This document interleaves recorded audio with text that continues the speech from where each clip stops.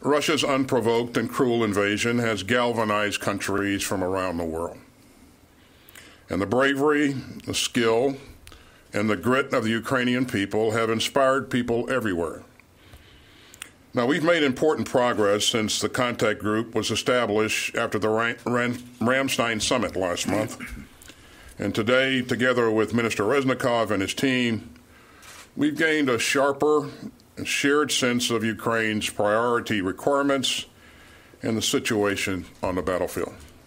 Some 20 countries had announced new security assistance packages. Many countries are donating critically needed artillery ammunition, coastal defense systems, and tanks and other armored vehicles.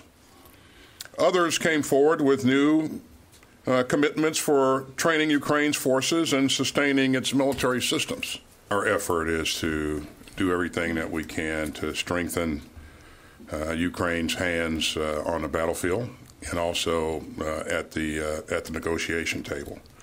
And so we're going to stick with doing everything we can to make sure that they achieve their objectives.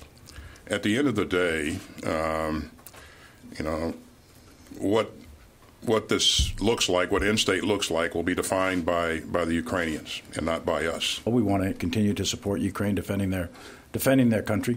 We want to make sure NATO is unified. We want to uphold the concept that there's a rules-based international order, and the powerful and the big can't just destroy and invade the weak and the small.